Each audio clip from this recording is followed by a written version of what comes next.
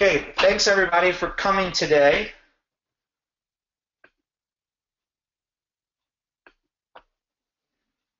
Thank you all for coming today. My name is Jeff Cohen. I'm with Seller Labs. I run the sales and business development team. And we had the opportunity to meet Rachel at a conference and found her presentation to be absolutely amazing and insightful, and thought that it was a great presentation to share with our Seller Labs family.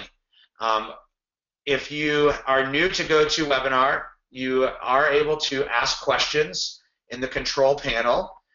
We will try to get to as many of these questions as we can, but please understand we had over 400 questions submitted to us prior to this event. So we're going to try to get to as many of these as we can. And for what we cannot get to, Rachel has agreed to kind of do a blog post, which will cover some of the additional information. Today's webinar is going to be talking about common mistakes that brand owners make when importing products from China. And Rachel Greer, our guest speaker today, has 7+ years of experience as an Amazon product compliance employee.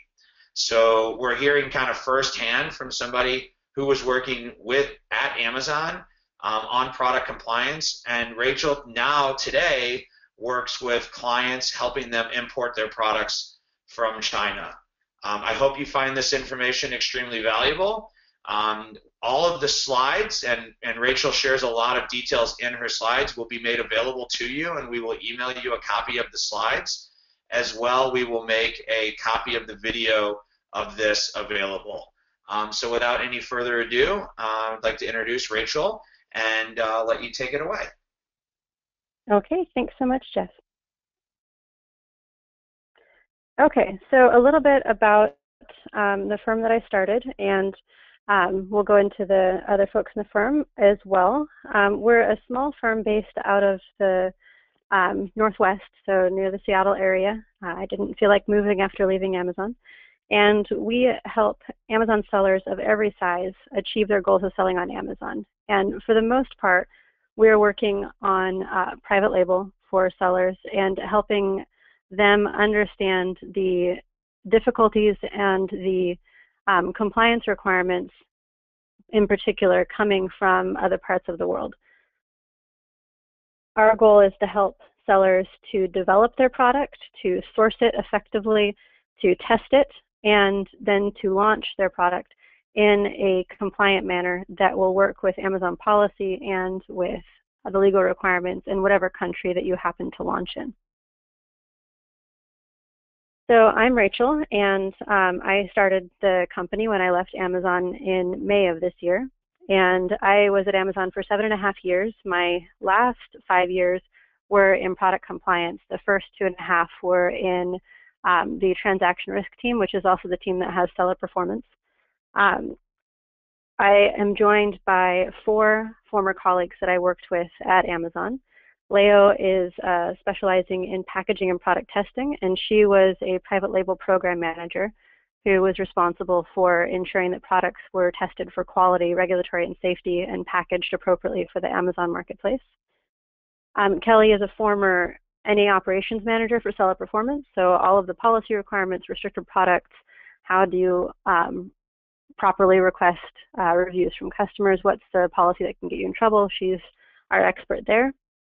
Emily is our customer experience and product quality expert, so what kind of issues can you get into trouble with when you aren't taking that customer feedback and turning it back to your product, figuring out what went wrong. Maybe it's not actually the customer who wants a refund. Maybe it's actually there's a problem with the product or a problem with the packaging. Let's figure out how to do that root cause analysis and fix the problem.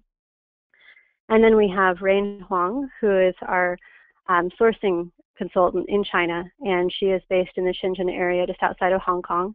And she was formerly with Target and the Home Depot, as well as Amazon. So she has just an enormous depth of experience when it comes to sourcing for large brands and how to really get the best prices working with the manufacturers that we help our sellers with in China.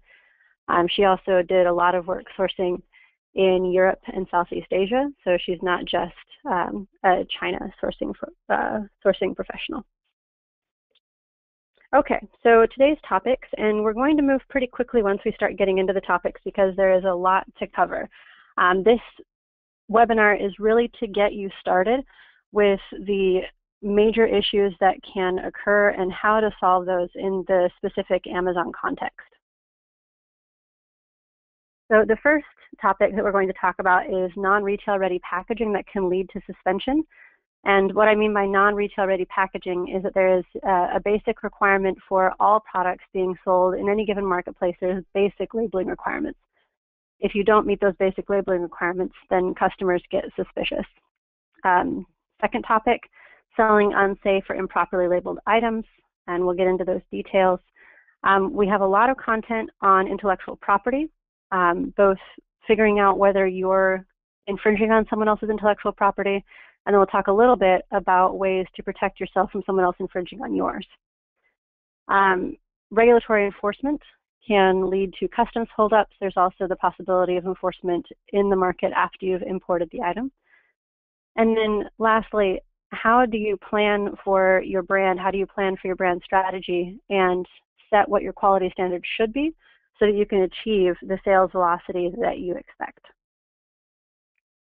Okay, so let's just level set about what private label can be in this context. I see a lot of usage of private label that's incorrect on the web. I managed the private label team for Amazon, and from a retailer perspective, private label is going directly to the source and cutting out a lot of the branding and marketing effort that goes into a product and making a simpler product that does the same thing but costs less.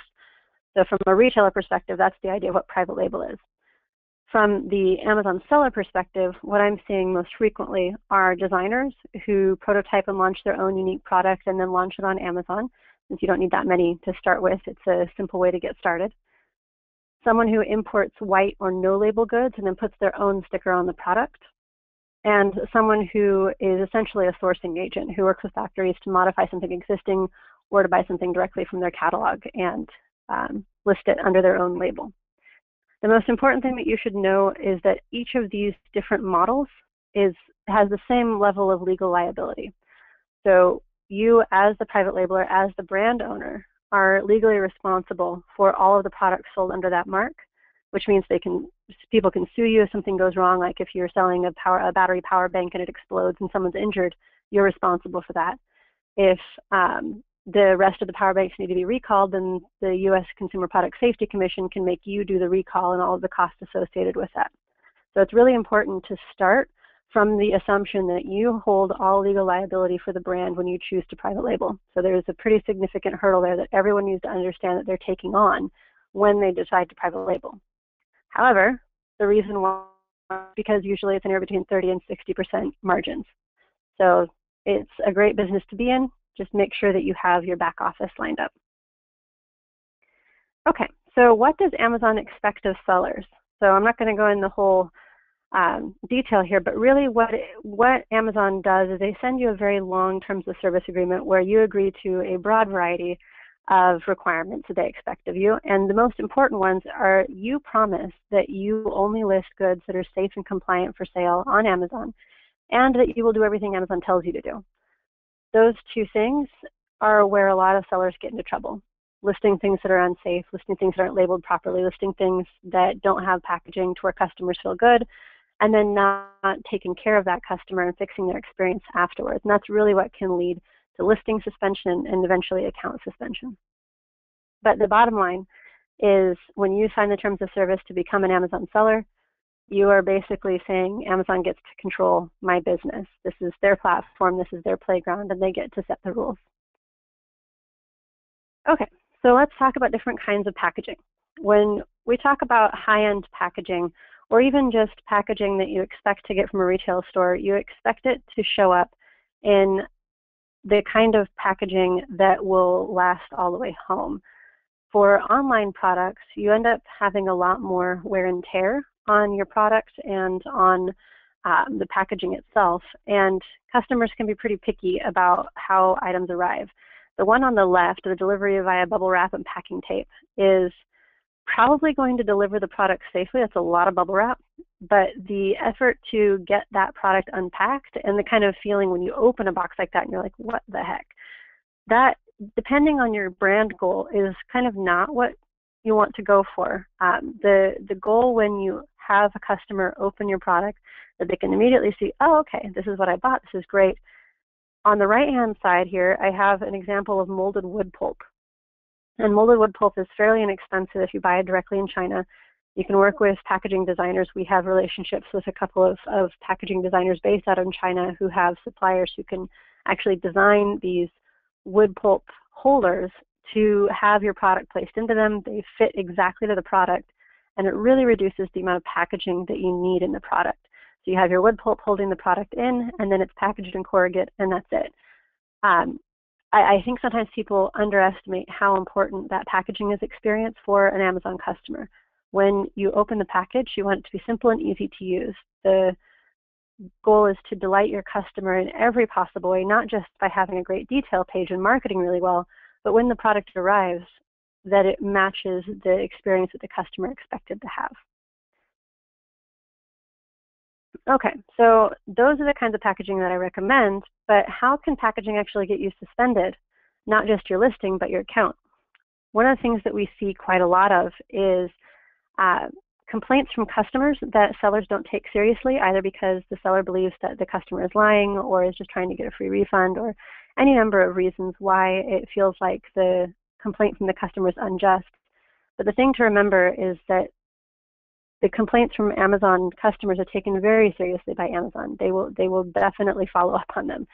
So one of the things that we've seen client products suspended for is scratches or smudges on the product because of insufficient packaging. So they were using too thin of a cardboard box. It was getting basically bounced around in the box on the way to the customer. It was scratching the product, it was smudging the product, and when it arrived, the customer opened the box, the packaging was kind of dinged up on the side, and the product itself was scratched and smudged. The initial complaint from Amazon was that customers were complaining that the items weren't authentic, but the actual problem was that it was scratched or smudged. So sometimes the customer complaint doesn't necessarily line up with what the actual issue is. We also have seen issues with perceived inauthenticity due to having no labeling. This is a very common practice by new private labelers on Amazon, is to not spend the money for a proper sticker that has a design that has your product name and your net weight and quantity, your country of origin, the information about the manufacturer importer. It can seem like, oh gosh, now I've got to pay for a sticker too, and then how am I going to do that? It's very important to make sure that your product is labeled to the minimum standard that's acceptable in the US for retail consumer goods. If the product arrives crushed or damaged, Amazon will also enforce on that. And listings can be taken down if there's enough examples, then we've seen customer accounts shut down. And then items that are otherwise damaged in transit that cause the customer to complain that you're selling a used item sold as new. So if your condition listing is new, but when it arrives, it's banged up because of the packaging, then it looks used, they'll complain. Okay, so here's my shout out to Seller Labs product, Feedback Genius. We have helped customers to implement various strategies for using Feedback Genius to get information from their customers. The information from your customers, especially the ones who complain, is so valuable. It's the best way to know the kind of product problems that you could have and then prevent them up front. Being able to ask questions for your product as a seller, asking questions like, well, why was it not as described? What did it not have that you were expecting it to have? Or can you send me a picture of the packaging that was damaged? And then you can take that back to your supplier and say, hey, I thought you were doing this, or why aren't you using a better corrugate for this? Why is this happening? Getting that customer information and then putting the pressure on your supplier is the best way to use the customer feedback approach on Amazon. You have product reviews, you have direct emails from your buyers, and then you have your seller reviews as well. So you get a lot of really great information by selling on Amazon. Okay, so while customer information can be extremely useful, it can also be a complete waste of time. So in the first instance, we got a complaint about a product where they said that the product was arriving crumpled and damaged. And from having worked with this seller, we knew that their product was being packaged in food-safe packaging. It was fairly thick. it was a fairly thick kind of silvery vinyl wrapping, and we knew it would withstand the rigors of travel. But what we hadn't counted on was just how exactly difficult it is to make it through an Amazon fulfillment center, and it got excessively crumbled. And so that needed to be fixed and the packaging upgraded. In another case, however, the customer claimed that the item was not as described, and we asked her why, and she said Amazon doesn't give many options. So that was obviously not a terribly helpful situation, because the listing was actually suspended in large part because of her feedback, and then we got her feedback in detail, and it was because Amazon doesn't give enough options. So that was pretty disappointing. The good news, it made it pretty easy to get the listing reinstated. So in any case, customer information can be very useful. It can also be not so useful, but you definitely need to ask. All right, so how can packaging then increase sales if you're trying to grow your private label brand on Amazon?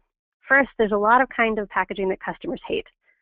This is why I recommend using frustration-free packaging instead.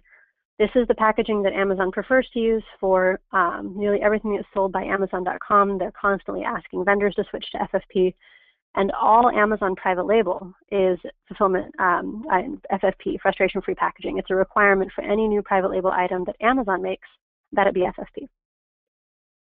So if you're a seller, the way that you go about getting approved for frustration-free packaging is to follow these 5 steps.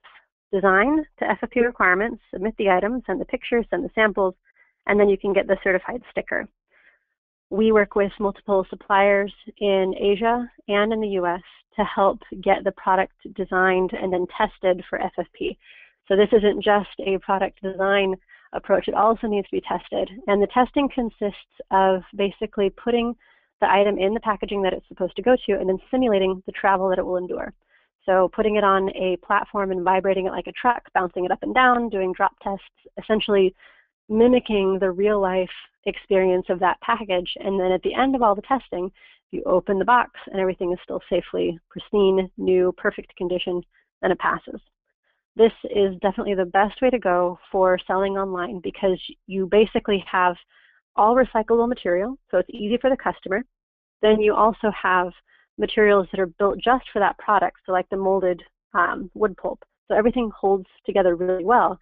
And you also reduce your overall costs for packaging development, because you really only need that recyclable material, that wood pulp, or some other form of recyclable plastic foam in a cardboard corrugate box. That's it. It's very simple. It's very minimalist. And this is something that Amazon customers have come to expect as well, because this is how Amazon ships out all of its private label, including the Kindles, the Echo.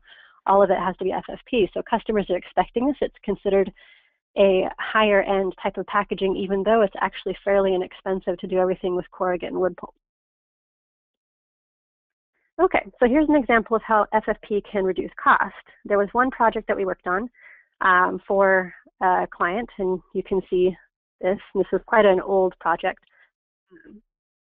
And the goal was to figure out how to get this thing into the fulfillment center and make it to where it wasn't in a non-sortable FC. So many of you, I'm sure, are familiar with the difference in cost when you have an oversized product going to a non-sortable FC versus a sortable FC. So not only do you have a higher cost going to the non-sort, the cost of moving it around with the way that a non-sort works versus a sortable. If there's any way to get it into a smaller package, you definitely want to. In this case, the box was half empty. It's just got air on the other side of where the kid is supposed to be hugging Elmo. So the Amazon FFP version was actually put into a poly bag and then put into a corrugate box. And so then you have just the little creature itself into a poly bag with the correct suffocation warning, into a cardboard box, and now it's in a sortable FC. Your FBA costs have been reduced because the shipping and handling is now lower, and your own packaging costs are lower because you didn't have to worry about this fancy packaging. No one sees this package until it arrives at the door, and as an actual Amazon customer, I'm sure that many of you know that the amount of time that you spend with that product packaging is minimal, maybe 30 seconds at the most, unless it has clamshells or ties, in which case then you just get angry at the package until you can finally get it open and toss the package away. So from an e-commerce perspective, there's no need to have fancy, bright-colored, pretty-looking packaging. No one's going to look at it. What you want is really good FFP packaging to where the customer gets the product they expect in the condition they expect it. And the other thing that's really important about having FFP certification is it makes it much harder for another seller to hijack your listing, because getting the product FFP certified is definitely a hurdle to jump. And if you can prove that someone who's hijacking your listing doesn't have FFP by doing test buys and reporting them to Amazon, that's a really easy way to get them kicked off the listing and warned. Okay, so now let's talk about unsafe or improperly labeled items. This is mostly the compliance piece of this. In the top left, the recall that happened for McDonald's was for cadmium levels. They had coloration on the cups that exceeded the allowable limits for cadmium, and they all had to be recalled. There's requirements for nutrition labeling for any kind of food. So if you do any private label food or importing of food, it needs to be properly labeled for the United States. On the bottom left, you have an exploded lithium-ion battery for a cell phone. Lithium-ion batteries are quite unstable and need to be produced under careful circumstances and must be certified. Never buy a power bank or lithium-ion anything that isn't certified because they explode and light on fire, and that's not a good thing. In the bottom here, that 925 is a stamp for sterling silver. So it has to be actual 92.5% sterling to be labeled sterling silver. You have a choking hazard warning for anything that is a potential choking hazard. It needs to be labeled as not for children under the age of 3. This is not to say that someone is cognitively able to play with it. It's just that the average 3-year-old puts everything in their mouth or under 3 and can choke on small parts. This top right is a phone after the lithium-ion battery has exploded. Not a pretty sight. Hopefully didn't light anything else on fire in the meantime. And then the last item here is a product that Walmart imported, and it had to be publicly recalled. They were the only importer in the United States. And the reason I think this is very interesting for you guys is because this is similar to what happens with private label. If you're the only brand owner, you're the only one doing it in the United States. This product was supposed to simulate a fever. So the baby would have a fever, and you would pretend that you were the doctor and would check out their lungs and their heart and do the ear check and feed them medicine or whatever. The problem was the way that the fever baby worked is it just got really hot because it had a fever, right? But the mechanism to keep it from getting too hot would break in a lot of these products, and then it would burn the child who was trying to care for the fever baby. So clearly not a successful product. Walmart was on the hook for the entire recall because they were the only importer of this product in the US, and it was made by a factory in China. The cost of a recall is extensive. You have the CPSC paying attention to you. You have to fill out forms and send back the results every month. It's a very involved, very painful process, and you have to try to get back the product from customers or get some sort of certificate of destruction. You just don't want to do it. The cost of one recall can put a small company out of business. It's just absolutely not worth it. Okay, so there are 2 ways that can get you in trouble if something is unsafe.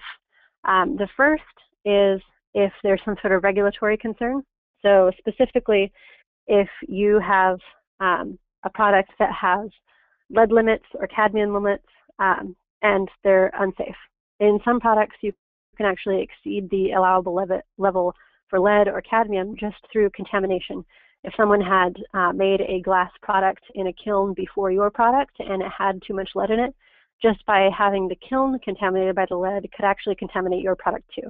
So it's very important to know what the factory is doing and what other kind of products they make and what countries they make it for, if they really understand what the requirements are in the US and especially in Europe. Unsafe electrical wiring, we talked about the problem with lithium-ion batteries. And then, of course, anything that can harm a child is going to get you in pretty significant trouble. From a litigation perspective, the top 2 areas where you can get in trouble with litigation are California Prop 65. Prop 65, if you just look it up online, all the toxic chemicals that are regulated, it's about a 9-page single-spaced list. To actually maintain records on all these is virtually impossible. But there are a few items that have been litigated against where a few types of toxic items that have been litigated against where you know what the level is. One example of that is luggage type items, bags, have an allowable limit of 200 parts per million lead. So if you're importing luggage and it's sold in the state of California, which of course it is if you sell on Amazon, you can't limit that if you're FBA, and your product fails for lead, they can come after you and sue you because you are the brand owner. They'll also sue Amazon, but Amazon, you indemnify Amazon in terms of service, and so they'll just make the litigator go after you instead. And the other area where I have seen significant amounts of litigation is in mislabeled dietary supplements. Dietary supplements that either are just unsafe by their very nature and shouldn't really be sold by anyone because they can cause major problems, but also products that just have regulated pharmaceuticals in them and don't have that on the label. This happens so often with male enhancement drugs, with weight loss drugs as well. And they're just something that I would recommend never getting into unless you really are willing to go along that kind of really unsafe, illegal path.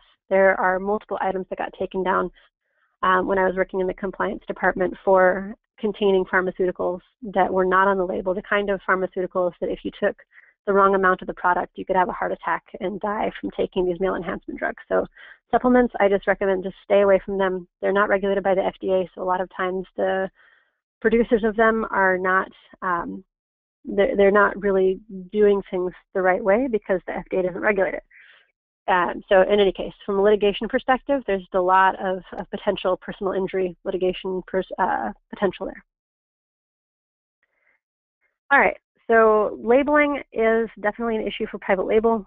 We have some examples here. I'm not going to go into detail, but do make sure that you have the correct labeling for your product. It's most important for fine jewelry because you'll just get shut down and you'll never be allowed to sell it again if you label something improperly. But the other areas where labeling can get you into trouble is when customers complain, where they think that they got something that they didn't expect and they return it as item not described or give you bad feedback as not as described. That will get you in trouble with the product quality team. Okay, so let's talk about a brand reputation. One of the things that I hear a lot about is finding the exact perfect product for private label on Amazon, and everyone's very careful about what product they tell you about.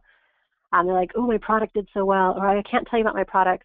My product is super special. And if you're just going with a particular product and trying to sell money and get enough sales going to where you can quit your job, great, that's fine. But when you're actually trying to have this be a sustainable thing that you can do more than a year or two at a time, you need to think about what your goals are as a brand. If you're trying to have a brand where you can diversify into a long line of products, get people to go to your own website instead of having so much dependency on Amazon, and hopefully eventually into offline channels, you need to make sure that your products are not unsafe. You don't want to start with unsafe products. You don't want to start with potentially regulatory misses. You want to think about what your goal is for that brand. If you get hit with litigation or with some sort of fine or recall, that will obviously make things a lot more difficult to grow your product, to grow your dependence. I'm not going to go into detail on this, but the most important piece here is that this seller had purchased from a Chinese manufacturer. We're talking about intellectual property now. They purchased a product from a Chinese manufacturer who said that it wasn't copywritten. And it turns out that the design of the fabric was copywritten, and the designer of the fabric sued Amazon and the seller. The seller indemnified Amazon in their terms of service, so Amazon seized all of their money and made the plaintiff go after the seller instead. So this seller can't get their account back, they can't get their product back. Amazon has kept all of their money, and they're in the middle of a lawsuit because of intellectual property infringement. So this is kind of the worst case scenario here. This seller was trying to do the right thing by going to a Chinese manufacturer and saying, hey, I don't want something that's copywritten. I can't tell you how many times I have worked with people in China in all different areas, from factories to trading companies to laboratories, just across the board. They just don't seem to have the same approach to intellectual property that the US does. I have gotten copies of paperwork that I shouldn't have. We had an entire list of protocols that we probably shouldn't have had from other various retailers because the importers from China would just send it to us, even though it would say on the bottom, don't share, and they would still share it. So you have to start from that perspective that it's much more likely that they're sharing somebody else's information than it is that they're not. So you have to start from that assumption. If they say, hey, I've got some leftover fabric, unless it's black or white or green or some other sort of really not possible to copyright the design, then you really shouldn't accept that at face value. Okay, so here are the quick and dirty tips for doing IP research. And we're going to start with what kinds of evaluations you need when you're launching your own label. The first one is that every product can have some sort of potential patent or trademark or copyright information on it, nearly everything. Fabric designs, if it's a particular design, can have a copyright. I've seen vests with multiple patents on them for see-through pockets, little things that they can patent and try to protect their investment. The second one is that you need to have a brand name that's unique and not already trademarked, and then you need to then trademark your brand and your logo. So one example is that the Amazon swoosh as part of your logo would be violating Amazon's IP. Putting together a logo with a circle and a dot would be violating Target's IP, for example. So the kind of quick and dirty way that I suggest looking up whether or not there's public IP that you can use. So just so you know, if there's a patent, usually those expire after 10 years. So there's a lot of products that you actually can copy somebody else's work that used to be patented but now is in the public domain. As an example of that, when I look up the Bluetooth beanie, I get 20 pages of results and a ton of competitors, a whole bunch of different designs. So in this case, I feel perfectly confident with this particular product type. This Bluetooth beanie seems like something where there's public IP. I won't have any problem private labeling this product. Now, the problem, of course, is that now you're competing with a whole bunch of different people. So you need to come up with other things to differentiate your product, like bundling or a really cool design or some sort of licensing for, a Tweety beanie, for example. Okay.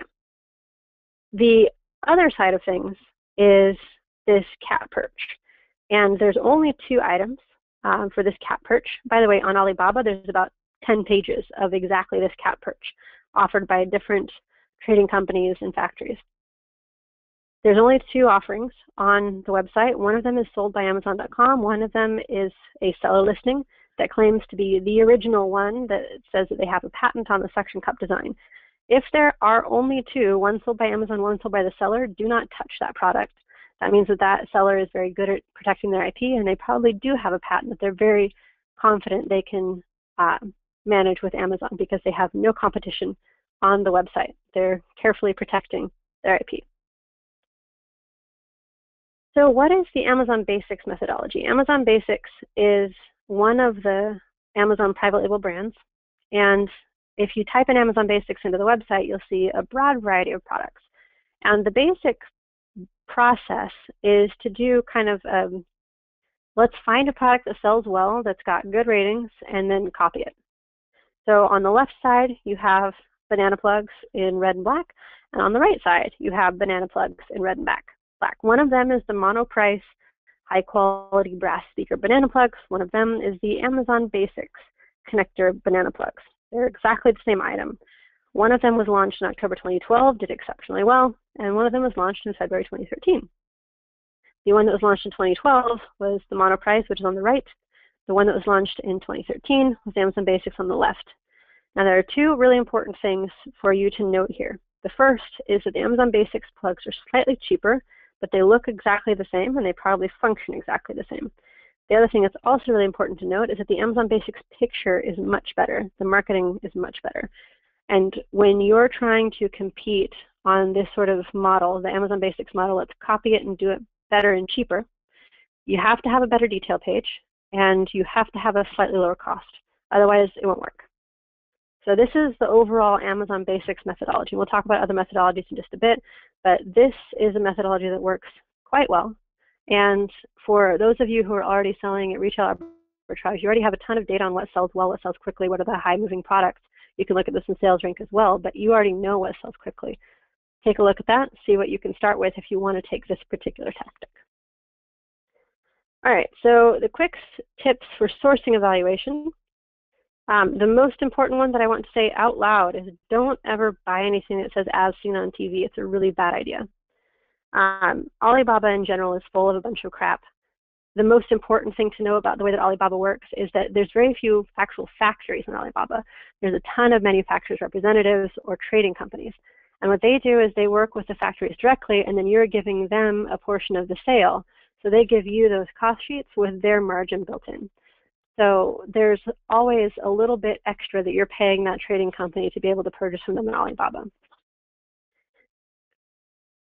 When you're looking overall at sourcing, the most important thing to do is to have defined your brand image before you start sourcing. There are many types of factories in the world. There are many types of work that you can get out of those factories, but you need to know what you want in the first place. If your goal is low cost, then great, go to a factory that will focus on price. But if your goal is high-end, consistent quality, then you need to double check that factory can actually make that happen. Don't just trust the cost, because sometimes they'll give you low cost but can't actually produce to the product that you actually want them to produce. All right, so how do you protect your brand? Number one, for everyone who's listening, Amazon will not protect your brand for you. Amazon does not have that position when it comes to bringing new selection onto the website. The position, as you know, is to make things simple for sellers to onboard and simple for listings to onboard, simple for sellers to list against existing ASINs. Brand registry does not protect you from other people listing on your ASIN. All it does is make it to where you control the data. Then you have to go through this process of doing test buys and reporting competitors. So the best way to approach this is to make sure your product is different in some way. Don't just generic things. Put a new UPC on it and then slap your sticker on it and sell it.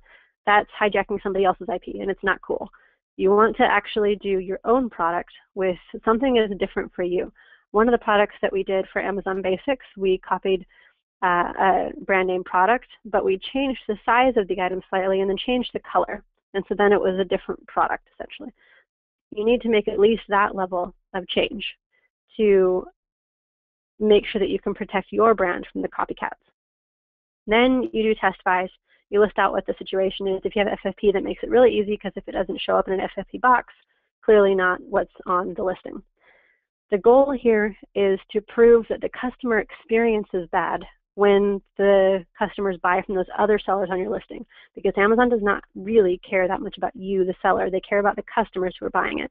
Make sure that it's clear that the other sellers are listing against your item and it's not as you have described it, so they're not getting the item that the customer expected to get. And then it's fairly simple to get Amazon to take action against those sellers. Okay, so when we talk about customs, customs is just the enforcement agency that handles all of the products that come through. They enforce for over 40 different agencies, one of which is the U.S. Consumer Product Safety Commission. They also enforce for Fish and Wildlife. If you've ever tried to import something with mother of pearl or any sort of other animal product and got something stuck, then you know that customs enforces for Fish and Wildlife. They also enforce for the FDA and the USDA. This is an example of the kind of things that are stopped by the CPSC. So for non-children's products, the number one item stopped by the CPSC is holiday lights. Next, hair dryers, lighters, and luminaries. The top 3 of 4 of those are electrical products. If you're bringing in anything electrical from China, you must make sure that it's listed with a nationally recognized testing laboratory. It should have some sort of listing like UL, Intertech, SGS, TUV. They have marks. You can look them up online or call them and verify the mark, but you need to make sure that you're buying something that's safety listed. It's a pretty basic thing for a factory to do. If your factory doesn't have safety listing, then they're a very poor factory to source from, and you want to move on to another guy. For children's products, the number one way to get your product seized is lead paint or lead content. And this is because the Customs and Border Patrol folks, the CPSC agents who sit with them, have HD XRF guns. They're handheld devices that can scan a product and within 30 seconds tell you the chemical composition of the product. It's very simple to find lead. You just point and shoot. 30 seconds later, it says 2% lead. Okay, great. That item gets seized and tossed. Small parts is pretty easy to test for as well, because you just need to drop it from a height of 3 feet. And if it's not labeled as not being for small children, the choking hazard warning from before, then they can seize it for small parts if a piece breaks off. Phthalates is a kind of plasticizer that causes excess. It's basically an estrogen copy, and it disrupts the endocrine system. So it's banned for any products for children because it can damage their growing bodies, and they don't grow properly if they have these items in their body. And those items can easily be banned. The next one I think is really important for you guys to know is tracking labels. your item, if it doesn't have a proper tracking label on the product, not just on the packaging, but on the product itself in a durable location, not just a sticker, usually for these types of items it needs to be printed on or a permanent part of the product. You have to have a label that traces back to the exact lot and factory where the product was made. Otherwise, it will not be allowed for sale in the US. So I think that's something that's really important for everyone to know, that even things like tracking labels get your product seized and set aside by the US CPSC. So follow the rules, especially if you're doing children's products. Those are the most likely to be enforced upon. And the second most likely are electrical products. All right, so in kind of tying this up, you need to know what your brand strategy should be. A lot of people focus on marketing, but we want to talk about what should your brand strategy be in terms of the kind of products that you develop. Are you stick label or aspirational? This is kind of the good, better, best idea. Stick label is a good product, aspirational is a better product, and you just don't do best on Amazon. It doesn't really work with private label. Stick label is like Amazon Basics. You take it, you copy it, you put your name on it. You make it different in some way, maybe different packaging, but it's basically just sticking your label on it. Aspirational is when you take a product and you make it better in some way, some sort of design element. So as an example, this peel and stick label for t-shirts, somebody else made it, you put a label on it, and now it's yours. So when you focus on stick label, you should be focused on price, simple packaging, a clear cost-based value proposition, and you don't want to have products more than about $100 if you're really competing on price on the website. People just don't buy that much stuff that's high-end online. For aspirational products, you want to focus on 4+ stars, whereas a stick label product, you want to make sure it's at least 3 stars. When you're competing on cost, the quality isn't as much importance to a customer's mind, but when you're competing on quality, it really is that important to have those star ratings. You want to make sure that your pricing is appropriate to the competition, not significantly lower. The packaging needs to be appropriate to the quality of the product as well. You don't want a super nice product that comes in really terrible packaging. If you're trying to do something that's aspirational, like 100% organic Egyptian cotton, you want to have that on the detail page. Make it really about the really great quality and the safety of this 100% organic cotton. The product testing should absolutely include quality testing as well as regulatory and safety. When it's just stick label, just make sure it follows the law, make sure you won't get sued. When it's aspirational, you want to make sure this product quality is good too. That's how you get those high reviews. That's how you get those people who sell by word of mouth, essentially, who are like, man, I use this product and it's super awesome. It totally solved my problem. You want to test to make sure that works. Don't just trust your Chinese manufacturer. They will tell you whatever you want to hear in most cases just to sell the product. That's what they do. Their goal is to sell product to you. Your goal is to build a brand and get people to like what your product is. So in some ways, even though they're your partner, they're also a bit your adversary, and you need to always keep that in mind. As an example, an aspirational type label is something like an REI private label of a down jacket, $150, but the comparable North Face jacket is $200. For children's products, you have this Columbia item that's for $28.80. The private label Kohl's item is $20. And to remember, all children's products are regulated. So because this is boys, you want to make sure that those zippers are compliant with lead limits. All right, so what is quality testing? Depending on the product, you can test the performance of the product in the marketplace before actually getting it into the marketplace. You want to work with an expert who can help you develop that protocol. What should it be for your particular product? And this is something you can ask about later, but quality testing is really about the product. So I don't want to get into too much detail here since it's all very product focused. Incorporate the community content in your products. People give you a ton of great feedback. Improve the product. Create a new product that's even better. But use that feedback. It's extremely valuable that Amazon gives so much great feedback, feedback on your competitor products as well. So we're going to close out with the example of a private label mortar and pestle. So when I talk about the steps to launch a private label product in a compliant way that Amazon will focus on as being compliant, there are the 4 steps. You develop your product, you source your product, you test it, and then you launch it. The steps to develop is the very first thing you want to do for any product that you're looking at is determine if it's legally an issue. Now, for a mortar and pestle, it's one of the oldest kitchen implements out there. There is no patent on a mortar and pestle. We're good to go. Then you look at comparative customer reviews. Well, one person who bought a mortar and pestle on a different listing said, at first I was hesitant because it didn't come in any packaging, so I couldn't check who the makers were, what the material is made of, or any such information. It was just what you see is what you get. It did have a Made in Thailand sticker, but I had no idea if Thailand was famous for its mortars and pestles.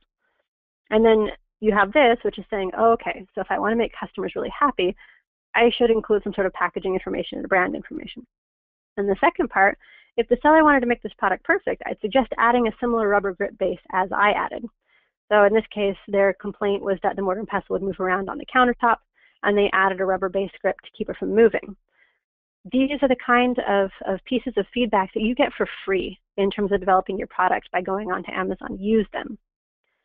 Then determine if you're trying to sell an aspirational brand or just stick label. For a mortar and pestle, this is more aspirational. Most people who use mortar and pestles are hand making their food or hand breaking up their spices. These are not people who are just going to go buy a little jar of spices in the store. They're actually going to buy the original spice and break it in a mortar and pestle, right? So this is more of an aspirational type product.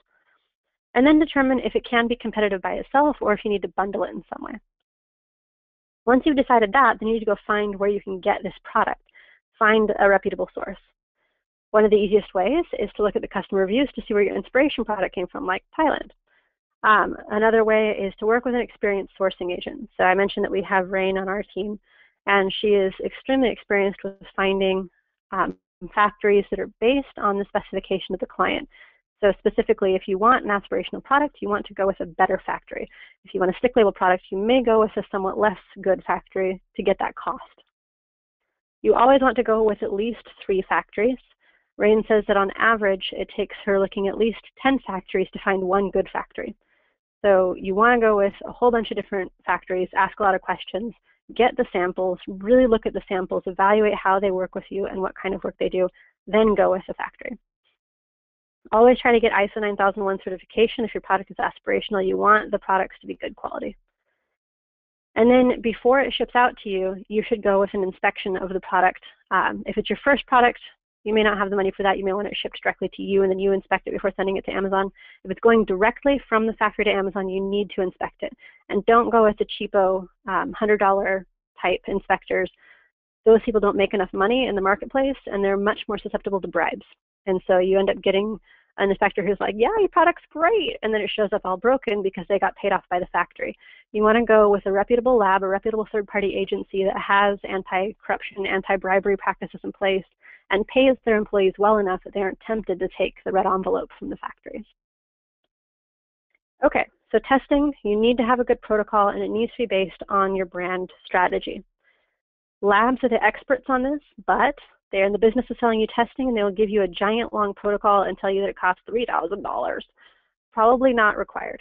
So work with someone who really understands what your product should be, what your goals are, and then choose the tests based on that. If you only get samples, you can send them into the lab and double check, because I told you that it was passing for CPSIA. It's like $20 to send it into a lab and get it tested for lead. It's absolutely worth the cost. There's usually a $50 lab minimum fee to issue a report, but if you have a couple of samples, you can send those in and get them all tested.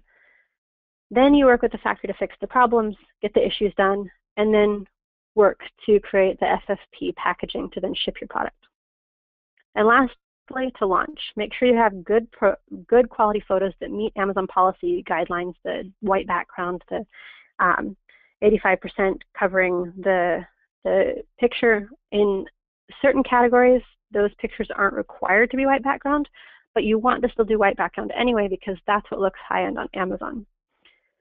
Make sure that your detail page is used using about 10th grade level of English, and make sure that your keywords are appropriate to what people will look for, but also be really careful of trigger keywords for anything that is a restricted product. And this is also something that we support our sellers with, is making sure that there aren't any keywords or phrases on their detail page that can get them in trouble with restricted products in terms of illegally made claims.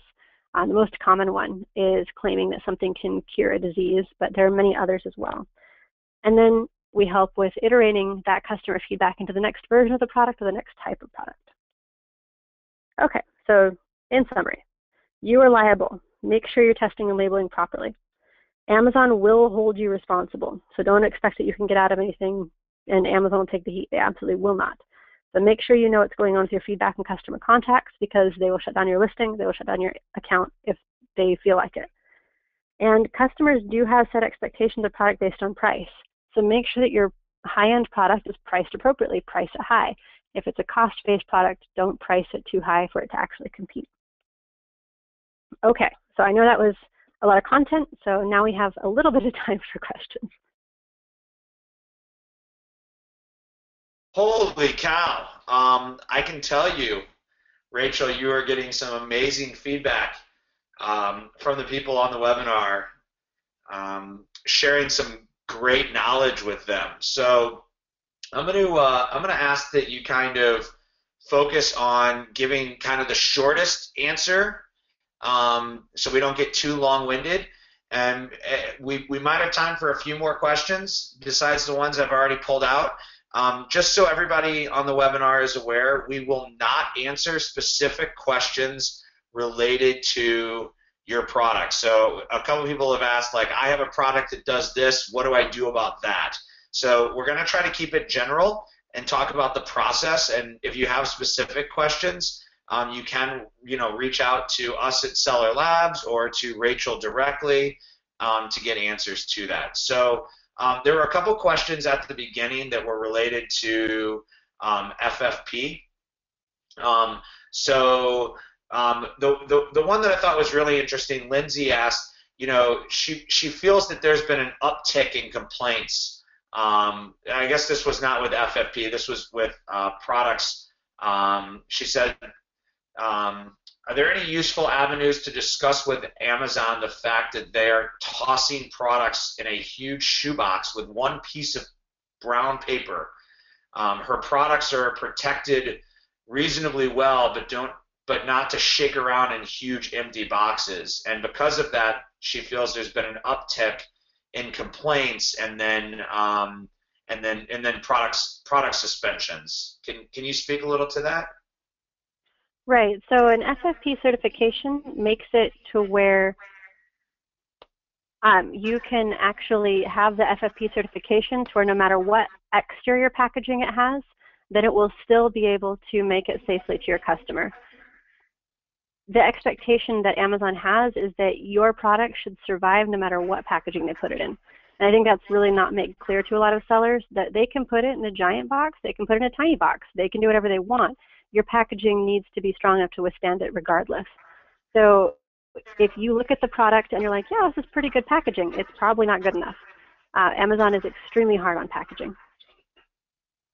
And is Amazon, have you seen an uptick in the number of people who are complaining? Not so much the complaints, because the complaints already existed and they have for a long time, but definitely an uptick in the enforcement. Gotcha. So the enforcement has, and is that because Amazon is taking it more seriously, or because there's they're building better bots for it, or a combination of? A combination. So the team that's responsible for this was only launched at the end of 2013, and they really had a lot to do to take down unsafe products first, especially counterfeits. Now they're moving on to the secondary level of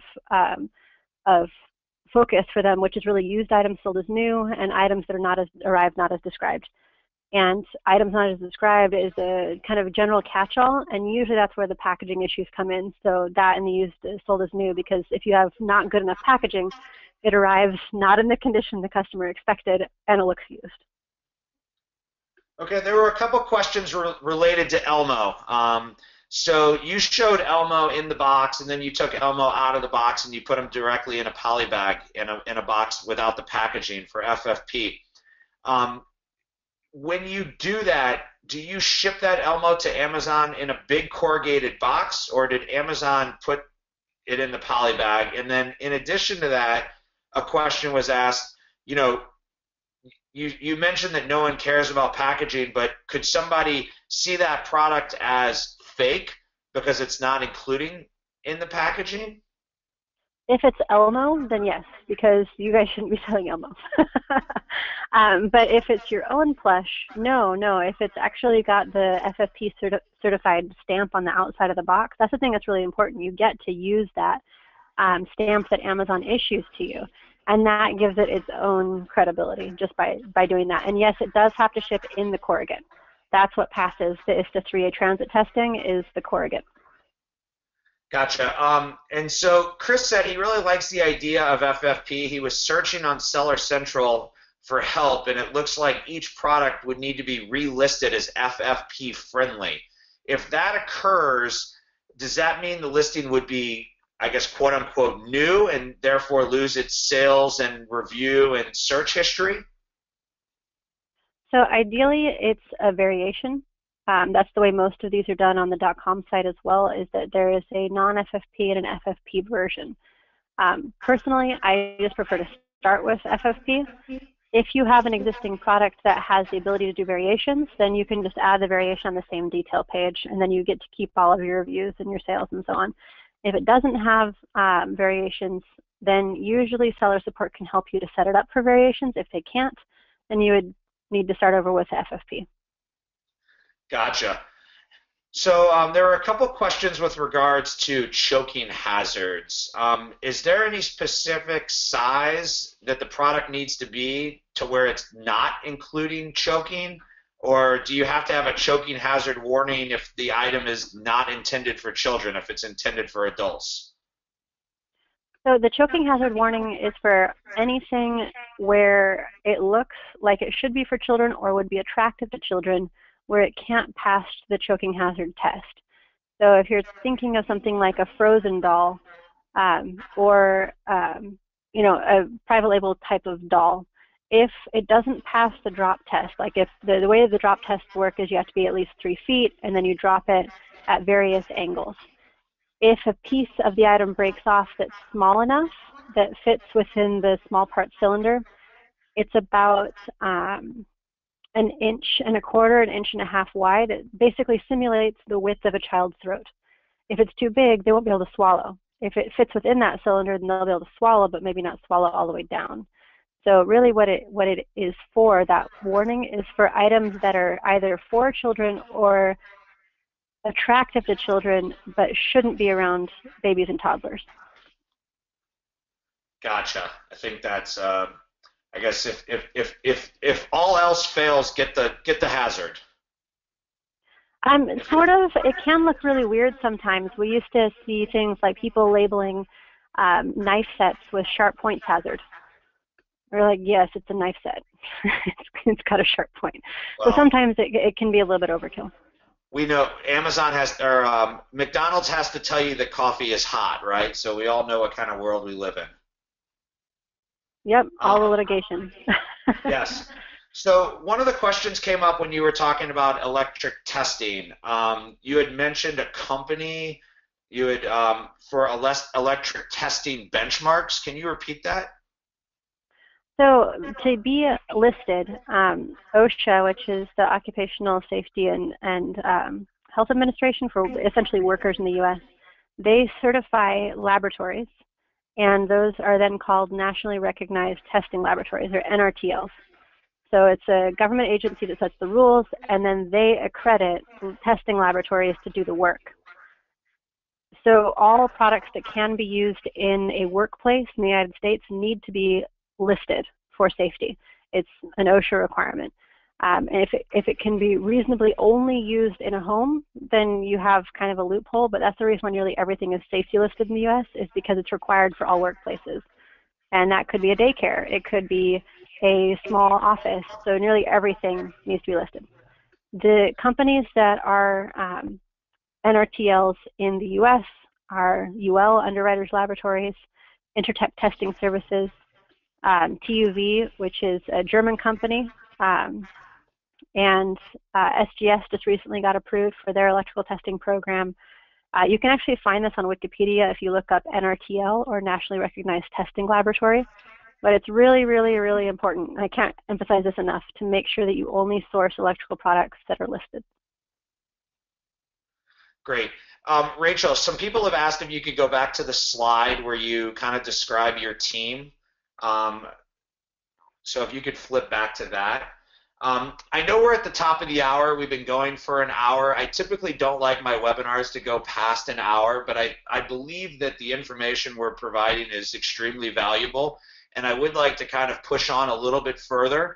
I understand that some people might have to drop off the webinar because it's been past an hour, but I think that answering a few more questions might be useful. We will also provide you information to be able to contact Rachel and her team directly, as well as you can always contact the customer service team at Seller Labs, who will provide you information. We will also be providing you a copy of the slides as well as a copy of this presentation. So fear not if you didn't write all of your notes down, and we would be happy to share with you.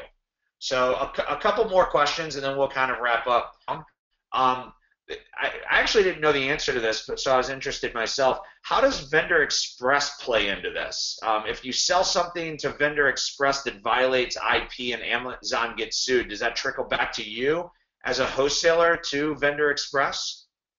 Yes, if you're the brand owner and you sign the paperwork, then you're indemnifying Amazon for a whole host of legal issues. And the other thing that's kind of annoying is that you then have to only settle things through arbitration. It's just, you basically sign your life away in those terms of service. The area where Vendor Express is useful is in getting marketing content. So right now, and I don't know if this is still going, it was a couple weeks ago, you get 5 free A+ detail pages when you go through Vendor Express. So if you only have a couple items, then that's great. Then you won't go up to the 5 items. If you have more than that, then choose your top sellers. An A+ detail page allows you to add a whole lot of content in the product description that you can't do as a seller. So as a seller, you obviously can't embed videos or do a lot of HTML or images in the product description, only in the image files. In an A+ detail page, you can do video demonstrations, you can do large pictures with demo pieces, you can do comparative images. So it's really worthwhile to use Vendor Express just for the purpose of marketing. This actually just came in. I thought this was a really good question. When selecting a factory for the first time, what would be like a checklist of things to kind of have handy? So there's kind of the general checklist, and then there's your product-based checklist. So from a general perspective, you want to ask them for any certifications they have. This could be ISO 9001 certifications. It could be an ICTY Cares certification for social audits. It could be their CTPAT or GSV for security compliance. Whatever they have, ask for it. And then double check that there aren't weird Photoshop type indications on the certification, because there's plenty of those kind of false ones that get passed out as well. I would also ask what their capabilities are, who their current customers are. There's some of them that are really familiar with selling to EU. Great, then use them for your European business. There's some people that have only ever sold to US customers and don't understand how different Europe is compared to the US. You want to work with factories who can actually provide the compliance that you need to sell a product. Europe is much, there's just a lot more funding for enforcement in Europe, so you really need to be more careful there. I would also ask what their primary competency is.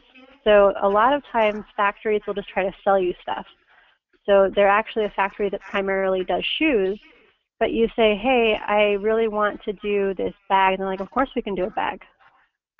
We can do a bag all day long, even though all they really do is shoes. And so then you get a bag that maybe isn't that great because the factory workers who are doing it aren't experienced with doing bags. So the top 3 things I would look for is what their certifications are, who their primary customers are and where, what countries, and then what's their current core competency. Do they actually know how to do the thing that you want them to do, or is their core competency something else and they're just trying to expand into new business?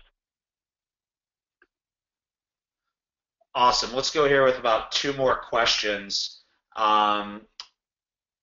So one of the questions that was asked was how to go beyond manufacturers' assurances to prove that the products you are buying isn't a clone of something that has already been patented or legally protected. So to be absolutely certain, you need to hire a lawyer. Amazon has a legal team just for this purpose. The problem is to do it properly, it costs anywhere from $3,000 to $5,000. Lawyers aren't cheap. So to be absolutely certain is quite expensive. Unless you have a brand to protect that's fairly large, then it's just there's not enough money for that. What the simplest thing to do is to protect yourself from these kind of cloning issues is to just not clone products. Ask for a product and then modify it in some way. Move the handle to the side, change the design slightly. Instead of Velcro, use snaps. There's a whole bunch of different things that you can do to modify the product slightly to where it will be a different product, enough different that you could defend yourself if someone claims that you copied their stuff. Um, I have our final question, but I want to ask one question before we get to that. It's been asked by a couple of people. Is it possible to import directly from China to an Amazon FBA warehouse? Yes, absolutely. That's actually how Amazon does it. The thing that you want to make sure of is that the factory understands how to ship to Amazon. Everything needs to be packaged properly and labeled properly, and you need to tell them up front which FCs the items need to go to. So for you, that just means effort being put into creating that shipping plan, then sending over the information to your factory so they can sticker properly. Then you definitely want to make sure there's an inspection from inspectors who know Amazon requirements. So we work with a testing lab that is used by Amazon that's familiar with Amazon requirements. It's got a pretty good mandate rate as well, and we only use them in China. And then we use Amazon's freight forwarding company, and we use Amazon's former broker. Amazon no longer uses this broker because it got too big, but Amazon's former broker specializes in FBA sellers. So the main pieces that you need in place to import directly from China to an Amazon fulfillment center are to have an inspection service that can go in and double check that everything is actually appropriately packaged and labeled so that it can be received without any issues. The second thing you need is a freight forwarder who understands how to ship and to make sure that the items can clear properly, so they'll ask for the correct documents from the factory. And then you need to get a broker who can handle the U.S. customs filing for you. The product compliance piece is different than the HTS classification piece and customs filing paperwork. Those are two different parts of compliance. Classifying for customs is different than classifying for testing. There's different needs there. There's different paperwork needs there. You want to work with a qualified broker. Great. Thank you. I'd like to end on this question. I think it's a really good one. What are the three most common issues you have to deal with in regards to private label sellers while at Amazon? So I was in product compliance. So the number one issue that I had to deal with private label sellers was people selling knockoff or counterfeit electronic items that would light on fire and injure customers. So that was the number one issue that we had to deal with in compliance, and it was constant. I don't think people realize how dangerous these things are. If you look in the internal componentry, there's the need for insulation, there's the need for proper wiring, there's the need for making sure that you have fail-safes if things overheat, and factories that aren't using listed products or that are just selling cheap stuff, they're selling really dangerous products. So that was the number one thing, was how dangerous these electrical products can be. The number two issue was anything for children. So anytime something was engineered in such a way that a child could be injured, or even if a child could potentially be injured by the product, then that got reviewed and investigated. So one example of this, and this is actually a Disney product, which is kind of funny to me because Disney should have known better, but this happened with sellers as well. So I'm just using the Disney product to not pick on anybody. But the big guys who can handle it, they designed a plastic tricycle with the Cinderella castle in the front. So you can imagine pointy spires on a moving object. And so kids were like impaling themselves on this and getting pretty injured. So things like that, you want to be really careful when you're doing children's products, because children are not adults. They can't think 2 or 3 steps ahead. They don't realize, oh, if I'm going fast, I probably shouldn't lean over the top of this pointy thing. And then they just get injured. And then the last thing that we saw a ton of were requests from the legal team to take down ASINs that violated someone's IP. So those are really the top 3 things that I saw in compliance were electrical safety, children's product safety, and IP infringement. Lots of IP infringements. Great. Well, I thank you for your time, and I thank everybody for joining us today on the webinar. I know we covered a lot of information. We will have a recording posted in probably a day or so, as well as we'll make all of the slides available to you. Thank you, Rachel, for your time and for sharing all of this great knowledge with us. At Seller Labs, we really like to provide education and knowledge to our customers, and you've really helped us hit that mark today, and we appreciate that. I know there were a lot of questions that were asked both on the chat and on the email before that have not been answered, and again, we will work with Rachel to try to address some of these in blog posts on our website, so please look for that. Thank you, everybody, for coming today. We appreciate it, and we look forward to continuing to serve you at Seller Labs. Have a great day.